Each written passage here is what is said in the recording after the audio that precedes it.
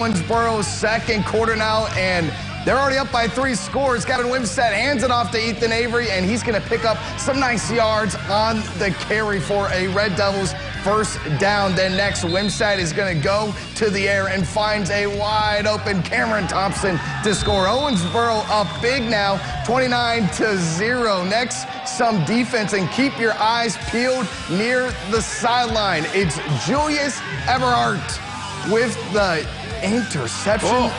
Toe tap right there near the sideline sets up good field position for Owensboro. Wimsatt connects with LeBron Doolin for another score, and Red Devils lead 36-0. This is all in the first half, and finally more defense to close out the first half. The pick six. Javius Taylor keeps his eye on the ball, and he's headed the other direction. Red Devils win this one 43-0, and they will host Fairdale next week. Man, that Red Devils defense is unbelievable. All right, let's go.